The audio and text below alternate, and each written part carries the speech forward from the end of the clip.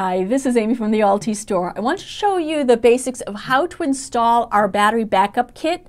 Now this was designed to do AC coupling, which means that it's going to use your existing grid-tied solar system and use the output of your grid-tied inverter to charge your battery bank. So this kit does not include a solar charge controller or batteries, so you would buy the batteries separate and you would use your existing solar panels with your grid-tied system. So I'm just going to go over the basics of how to install this. It does come with really nice manuals in multiple languages, so I highly recommend that you read the manual. We also include a schematic of how to wire this up, so it shows actually moving your grid-tied inverter breaker from the main breaker box where it currently is over to your new critical loads breaker box. So you're going to need a 40 amp 2-pole breaker in the main breaker box for your XW. If you already have that size breaker in there for your grid-tied inverter, great. You're going to just take another one and put the same size in the critical loads panel.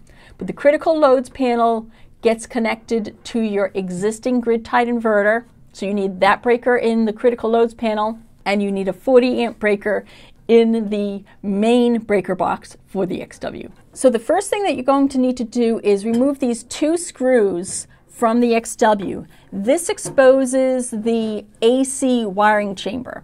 Now it's a little tricky to actually open these. I found if I actually stick my fingernails under here and slide up, that works the best. So we'll put that aside, and you can see we've got the connectors here for our AC wiring. Now, the really nice thing with the power distribution panel is it has both the AC and the DC breakers that you need here. So if I pop off this cover, you can see that it's actually partially pre-wired. So it has both the inverter in and the inverter out wires already in here and labeled. Really nice. It's got a nice connector right on here so that you've got a good solid connection into our connectors here. So this makes it incredibly easy to connect. It also has these DC power bus bars. So you're going to mount the inverter according to the directions on the wall first, and then you'll slide this right onto it, and the power bus bars go right up to it, and it comes with all of the hardware that you need to actually screw it on there together. So let's go through some of that, and I'll walk you through. We're doing it all horizontally, but you're going to be doing this vertically up on your wall. The first thing that you need to do is you need to knock out one of these pre-punched knockout holes. Now, the mini PDP comes with a couple of these nice gaskets. So when we knock this out, this is going to fit in here nicely to add a nice protective barrier from the wires going here. So this is where our AC wires are going to go in. You can see that there's 3 holes here. I like just punching out this one that's by itself, and there's also 2 different sizes. It's the outer ring that you're going to do, so we're just going to knock out this whole thing, all right? And really the best way to do it is with a flathead screwdriver and a hammer. So let's go. So you'll see there's a couple of little tabs where it's actually attached. We're gonna just put this right up against and give a good solid bang, and you can see that it's actually started. So I'm just going to go to the other side. There we go. You do want to make sure that this is coming out cleanly and you don't have any metal shavings in here. That would be bad, but you can see it just came out very nice and clear, and then this just pops right in. So the inverter comes with the bolt and the washers that you need. So you do the bolt, the lock washer, and the flat washer, and they're just going to go right through the power bar here and into the inverter. So let's see if we can get this right there. See how nicely it just lines right up? So we're just going to go right through here.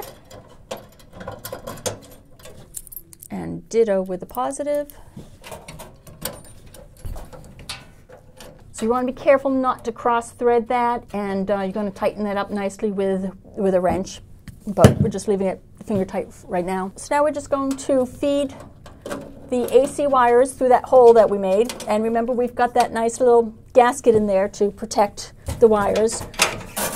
So we've got line 1, line 2 in, line 1, line 2 out, and a common neutral.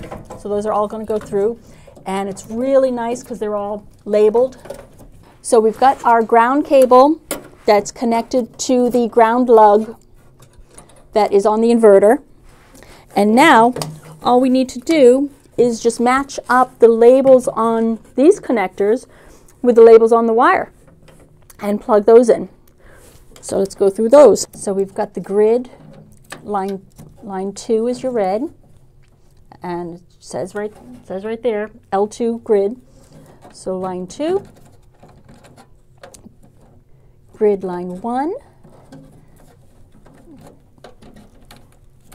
and we're just going to tighten these up nicely. Then we have load line 2,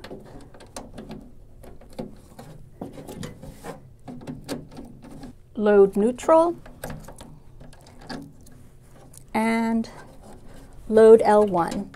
And the manual tells you what the recommended torque value is on how tightly to torque these. But you going to want to make sure they're nice and tight.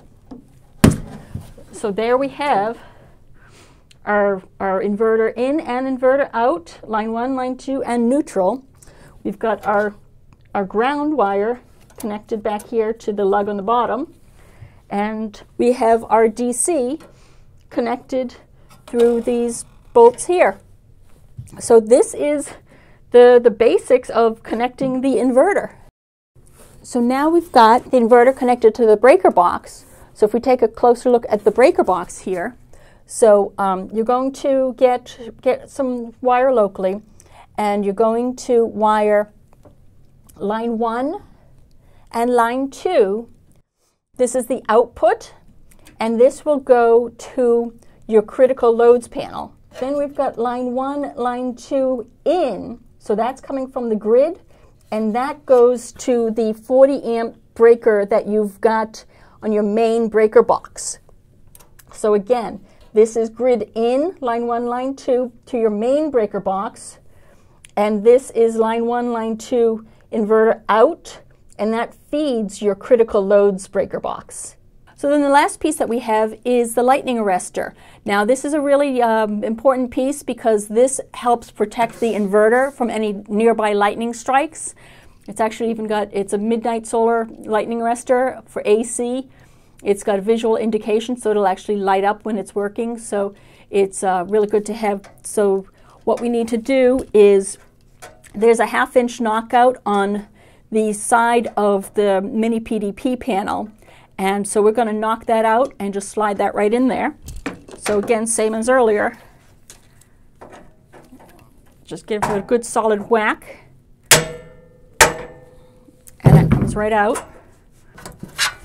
So the lightning arrestor comes with a gasket and the nut to connect it. So we're going to put the gasket on first. Just going to feed this through. And then we put the nut on from the inside.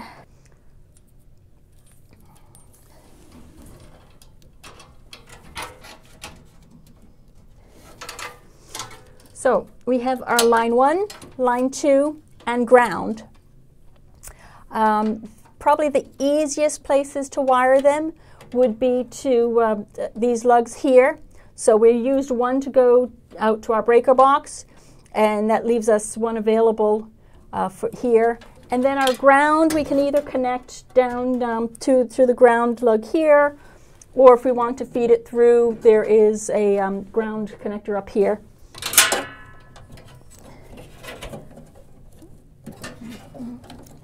So we're just going to cut these wires the right length and strip them, and get them in there.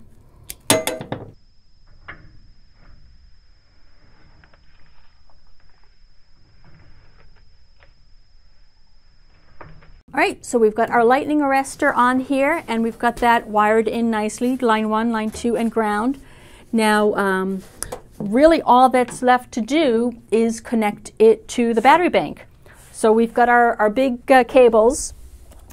I'm just going to show an example with these small cables. The mini PDP power distribution panel comes with the bolts and nuts to connect our 4-aught cables here. So we're going to connect those. Going to do another knockout so that we can get our cables up through here. I'm not going to show knocking it out because it will probably vary based on where your battery bank physically is and everything. So just know you're going to knock out either 1 or 2 of these, and your cable's going to come through there. And then we've got our positive that's going to connect here, and our negative that's going to connect here, and these will go down to your 48-volt battery bank. Now, really all that's left is the ZAN bus to connect to your system control panel. Both the control panel and the inverter came with a terminator. So you'll see that there are 2 ZAN bus connectors here. You're going to throw the terminator in one of them.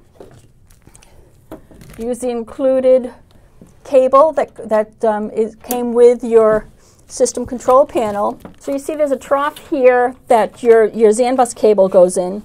And there's several different knockouts. There's a couple of knockouts on the bottom, so you can have another knockout to have your system control panel come out. And you connect that side to ZAN bus there. And you're going to come out through a knockout, and you're just going to connect to your ZAN bus. Now, if you've got multiple Schneider equipment that's communicating through the ZAN bus, all you're going to do is daisy chain. So your next one would come out and go to the next equipment, next equipment, next equipment.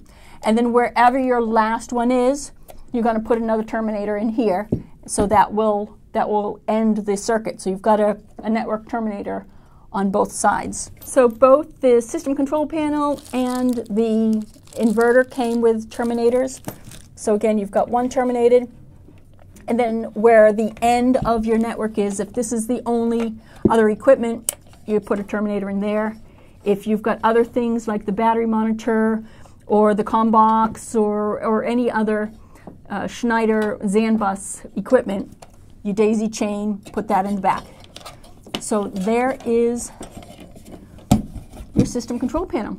So we're going to do another video that shows a little more details of configuring the system and an example of the critical loads panel. Alrighty, this was Amy from the altE store. Thanks for watching, and be sure to check out more of our videos and go to our website at altestore.com, where we've been making renewable doable since 1999.